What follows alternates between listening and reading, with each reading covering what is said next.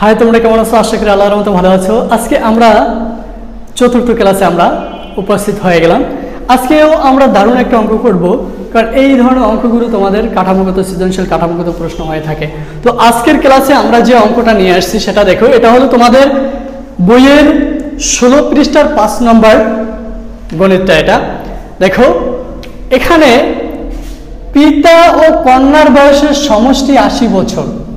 দেখো, এখানে পিতা ও কন্যার বয়সের সমষ্টি হলো 80 বছর। আগের অঙ্কটাতে ছিল কিন্তু দুই বান্ধবীর একত্রিত টাকা, আর এখানে দেওয়া আছে পিতা ও কন্যার বয়সের সমষ্টি 80 বছর। আসলে ব্যাপারটা একই, একত্রে সমষ্টি। আগের অঙ্কটার কথা আর এখনকার অঙ্কটার কথা একই না? একই ধরনের আসে। পিতার বয়স কন্যার বয়সের 4 গুণ। এই জায়গাটাতে একটু দেখো, পিতার বয়স হইল কন্যার বয়সের কয় গুণ? 4 গুণ। আগের অঙ্কটাই ছিল একজনের তুলনায় আর একজনের টাকাটা বেশি, কোনো গুণ ছিল না। তাহলে এখানে হলো 4 গুণ, অর্থাৎ কন্যার বয়স যা হবে পিতার বয়স হবে তার তুলনায় 4 গুণ। যেমন ধরে নাও, হাসবা না, হ্যাঁ, কন্যার বয়স তোমার 2 বছর, তাহলে পিতার বয়স হবে কত? 4 গুণ যদি হয়, 4 দুগুণে 8 বছর, তার মানে 8 বছরের পিতা। হ্যাঁ, এই জন্য আর বললাম যে হাসবা না। তাহলে হিসাবটা এমন যে কন্যার বয়স যা হবে পিতার বয়সটা 4 গুণ বেশি হবে। তাহলে প্রত্যেকের বয়স কত সেটা আমাদের বের করতে বলছে। ঠিক সেম ওয়ে আমরা এটা ধরে নেই যে, ধরি কন্যার বয়স ক বছর।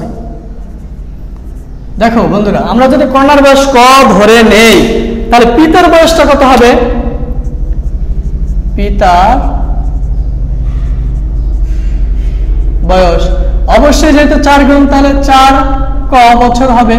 4 এর সাথে ক গুণ হয়ে যাবে, গুণ হলে কয়ের সাথে কোনো সংখ্যার সাথে ক গুণ হলে 4 ক, 5 এর সাথে গুণ হলে 5 ক, 6 এর সাথে গুণ হলে 6 ক। ঠিক আছে? তাহলে এখন দেখো, পিতা ও কন্যার বয়সের সমষ্টিটা তো আমাদের দেয়া আছে, তাহলে আমরা লিখতে পারি যে প্রশ্ন মতে।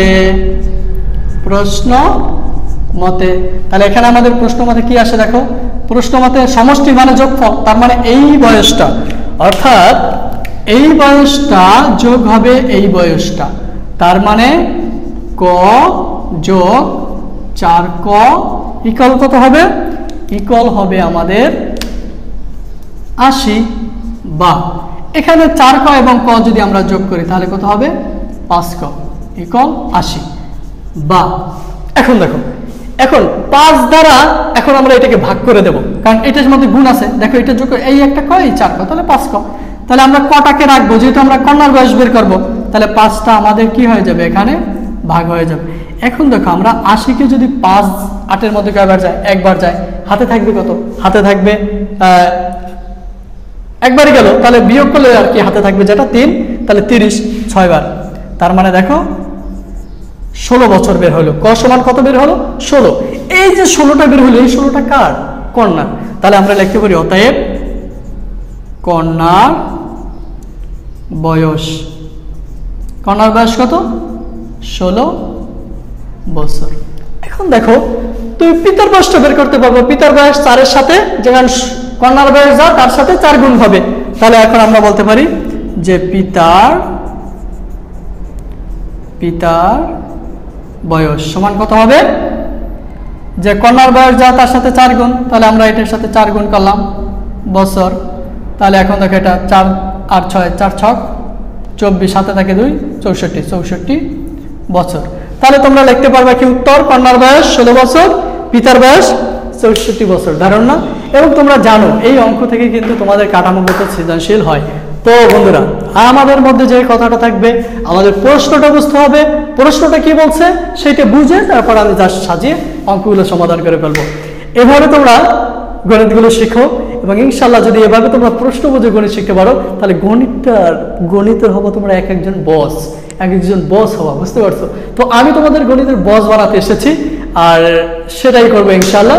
তোমরা আমাদের চ্যানেলের সাথে থাকো, এবং তোমরা যত উপরে ক্লাসে যাবো আমাকে কিন্তু তোমরা সাথেই পাবা, কারণ তোমাদের সকল ক্লাসের গণিতগুলো নিয়ে আলোচনা করে থাকি। আমার জন্য দোয়া করবে ইনশাল্লাহ।